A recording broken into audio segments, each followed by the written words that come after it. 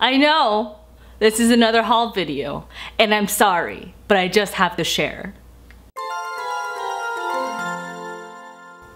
Hey there, it's Coco Gal, and yes, this is another haul video. I did not plan to go shopping for things that are really cool that I just had to share with you guys, but for our 4-year anniversary, me and Michael just went spontaneously to Japantown, San Francisco for the Cherry Blossom Festival. So we got some cool stuff.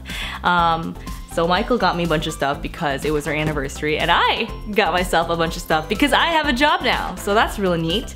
But yeah, so they had this whole new area called Sakura 360 at Cherry Blossom Festival, and it's basically the weeb corner.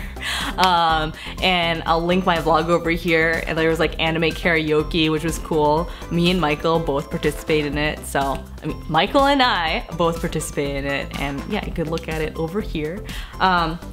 But the only thing I got from that section was from one of my favorite artists, which is Fairy Tale Fox Designs. I love her because he's really cute. I like seeing people's original art, like I like fan art, but I've been really leaning more towards people's original art, and of course I love jellyfish, so original art plus jellyfish is like, psh, I love it.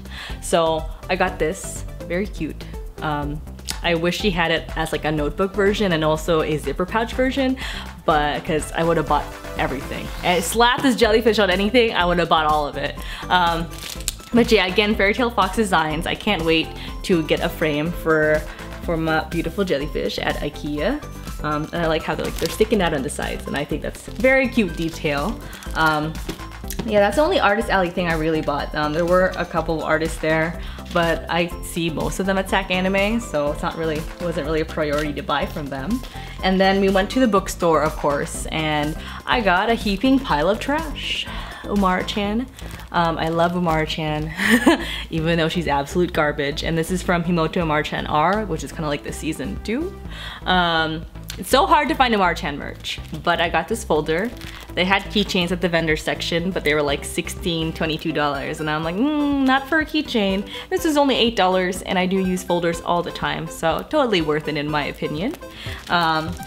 Then from the bookstore, I also got this shoujo magazine manga thing, and I've been wanting to get one of these from the Kinokuniya bookstore for a while, but I just know it's because it's all manga. It's not a lot of context. There's not, you know, it's not like a fashion magazine where I can look at the pictures and be like, wow, I really like this outfit.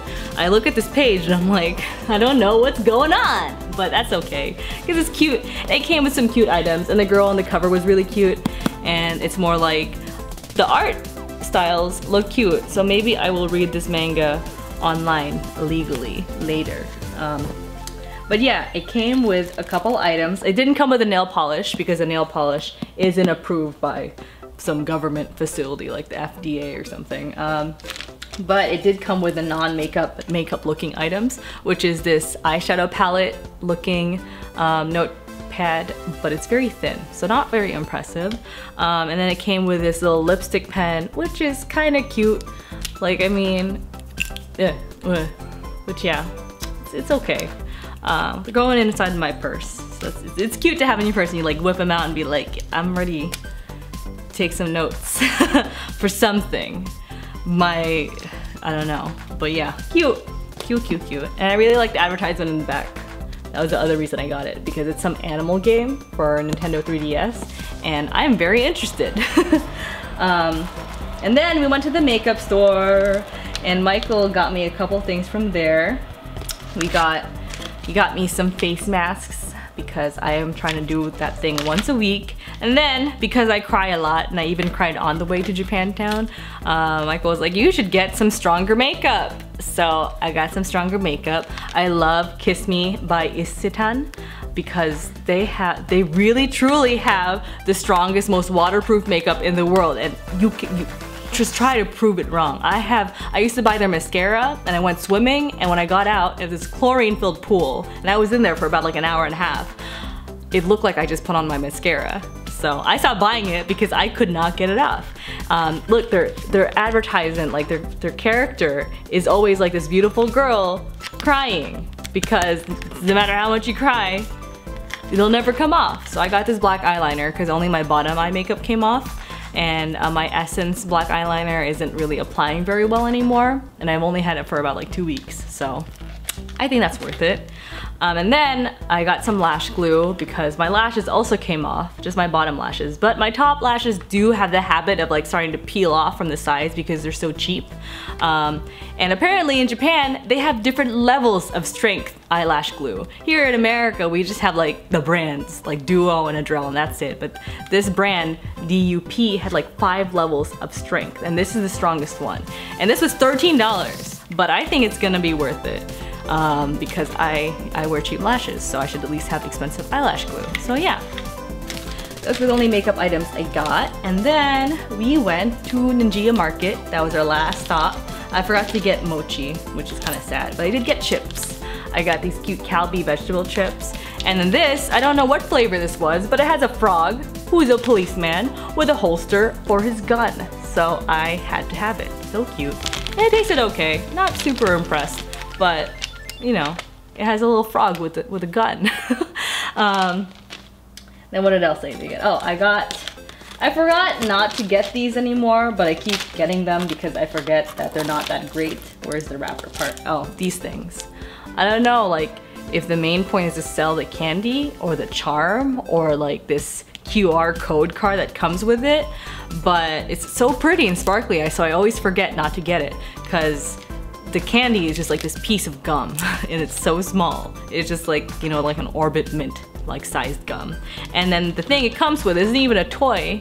It's a little charm with these anime girls on it and a QR code in the back. And I don't know what they do. And it comes with this other card that doesn't do anything.